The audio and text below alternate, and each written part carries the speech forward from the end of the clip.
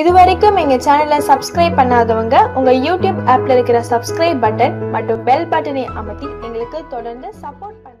இன்னைக்கு நம்ம எப்படி வெத்தலை பூண்டு சாதம் செய்கிறது அப்படிங்கிறத பார்க்க போகிறோம். இப்போ பொதுவாக வெத்தலை நம்ம எல்லா கல்யாண வீட்டுக்கு போய் பார்த்தீங்கன்னா சாப்பிட்ட பிறகு வெத்தலை தருவாங்க. வெத்தலை சாப்பிட்டா டைஜஸ்ட் ஆகும் அப்படின்னு சொல்லுவாங்க.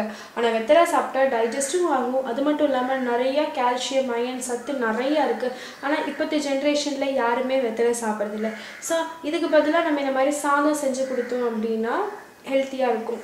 ஸோ இதுக்கு 3 வெத்தலையை நான் நல்லா வாஷ் பண்ணி இந்த மாதிரி பொடி பொடியாக நறுக்கி வச்சுருக்கேன். பட்டை இங்கே பாருங்கள், 2 பட்டை, 1/2 ஸ்பூன் சோம்பு, மஞ்சள்தூள் 1/2 ஸ்பூன், ஒரு 5 பல் பூண்டை இந்த மாதிரி பொடி பொடியாக நறுக்கி வச்சுருக்கேன். இது என்னென்னு பார்த்தீங்க அப்படின்னா இதில் நான் 1 ஸ்பூன் சுக்கு, 1 ஸ்பூன் எள்ளு, 1 ஸ்பூன் மிளகு, அப்புறமா 3 காஞ்ச மிளகாய், இது 4த்தையுமே எண்ணெய் ஊற்றாமல் நல்லா வறுத்து பொடி பண்ணி வச்சுருக்கேன். நான் 1 கப் சாதம் சேர்த்த போகிறேன். அந்த 1 கப்பு சாதத்துக்கு இந்த பொடி 1/2 ஸ்பூன் சேர்த்திக்கணும். ரொம்ப அதிகமாக சேர்த்திட்டீங்க அப்படின்னா சாதம் ரொம்ப ஸ்பைசி ஆயிடும். நீங்கள் சேர்த்துற சாதத்துக்கு அளவாக பார்த்து அந்த பொடி சேர்த்திக்கணும். பேனில் 1 டேபிள் ஸ்பூன் நெய் சேர்த்திக்கோங்க. நெய் நல்லா உருகட்டும். இப்போ நெய் உருகின பிறகு எடுத்து வச்சுக்க பார்த்தீங்களா சோம்பு, இதை சேர்த்திடலாம். இது கூடவே இந்த பட்டை துண்டுகளையும் சேர்த்திடலாம்.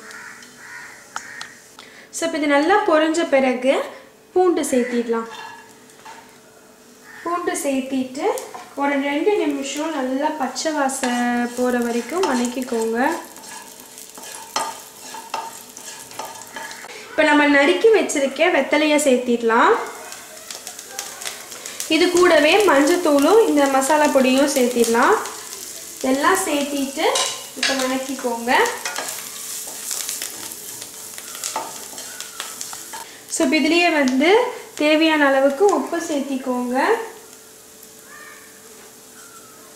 சால்ட்டும் சேர்த்திட்டு நல்லா ஈவனாக வதக்கிக்கலாம். ஸோ இப்போ இதுக்கு நம்ம அடுத்து என்ன பண்ண போகிறோம்னு பார்த்தீங்கன்னா தண்ணி லைட்டாக ஸ்ப்ரிட் பண்ணி விட போகிறோம். தண்ணி ஊற்றக்கூடாது. இந்த மாதிரி கையில் கொஞ்சமாக எடுத்து இந்த மாதிரி நல்லா ஸ்ப்ரெட் பண்ணி விட்டுருங்க. இப்போ லைட்டாக தண்ணி தொலைச்ச பிறகு இதை ஒரு 2 செகண்டுக்கு நல்லா வதக்கிக்கோங்க. சாதத்தை சேர்த்திடலாம். ஸோ இப்போ சாதம் சேர்த்தின பிறகு நல்லா மிக்ஸ் பண்ணிக்கோங்க. உங்களுக்கு ரொம்ப கோல்டு இருந்தால் அந்த டைமில் கூட நீங்கள் இந்த மாதிரி சாதம் செஞ்சு சாப்பிட்லாம். அது மட்டும் இல்லாமல் வெத்தலை ரொம்ப உடம்புக்கு நல்லது. ஸோ இப்போ பாருங்கள், நம்மளுடைய வெத்தலை பூண்டு சாதம் ரெடி ஆயிடுச்சு. ரொம்பவே சுலபமாக டக்குன்னு நொடியில் செஞ்சிடலாம். நீங்களும் இதே மாதிரி ட்ரை பண்ணி பாருங்கள். உங்களுக்கு இந்த வீடியோ பிடிச்சிருந்தா எங்களுடைய சேனலுக்கு சப்ஸ்கிரைப் பண்ணுங்கள், லைக் பண்ணுங்கள், கமெண்ட் பண்ணுங்கள். தேங்க்யூ.